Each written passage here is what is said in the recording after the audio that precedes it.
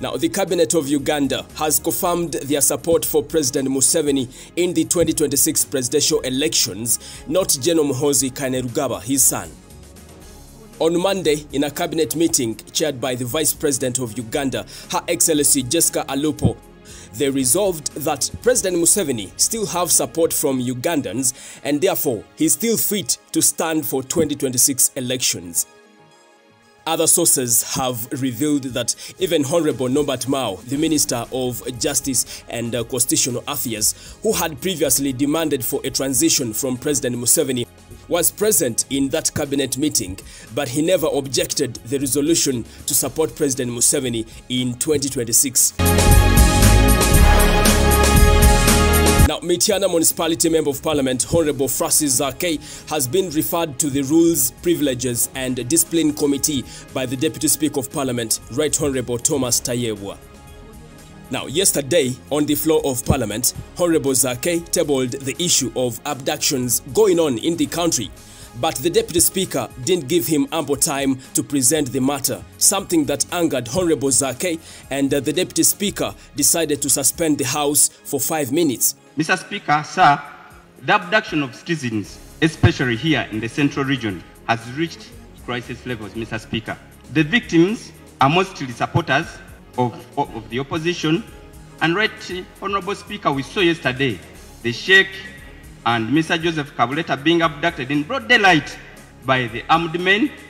And Mr. Speaker, 24 days now ago, NUP supporter Kavma Jamshid, who also doubles as my president's bodyguard, he was abducted with 3 other youth from their workplace. Mr. Speaker, only this month alone, hundreds of youth have been abducted and they have disappeared. They have not been seen or heard of since then, Mr. Speaker. Honorable Zaake, just a minute. Mr. Speaker, let me first finish up my matter. I'm the one who has allowed you, I will allow you. Don't mind. Colleagues, House suspended for 5 minutes. When they returned from the break, the Deputy Speaker, Thomas Tayebwa, was very angry, and this is what he said. This House has rules. If you want to do drama, go and do it in your constituencies. You can't do it on this floor.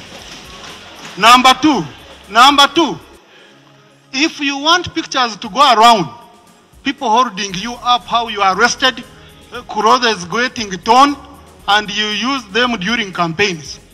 We can organize for you here near National Theatre. Then you do that. Number three, as per Rule 175 of our Rules of Procedure, I refer Honorable Zaake to the Committee on Rules for Discipline. Not any single day we remember come and dress here. You try to even commit suicide here.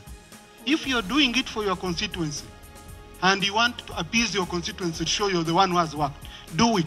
But it will never influence any decision I make here. Now, one of the ministers in President Museveni's government, Honorable Margaret Muhanga, said the situation is not as bad as the opposition is trying to put it out there. They have not abducted anybody. That abduction word is still for the gallery, so that the people feel, oh, our MP was talking about taking our issues to the House. But the situation is not as bad. How come for you are not abducted? Why? How come me I am here and many others? No. You see, there is a saying that there is no smoke without fire. No security agency will come to your house to pick you out of nowhere. There will be a clue. Who is taking these guns from police stations? Who is killing policemen and women? Who is doing it? So when security goes to arrest them, instead of you supporting the government to have these culprits brought to book, you want to support the people that have been arrested.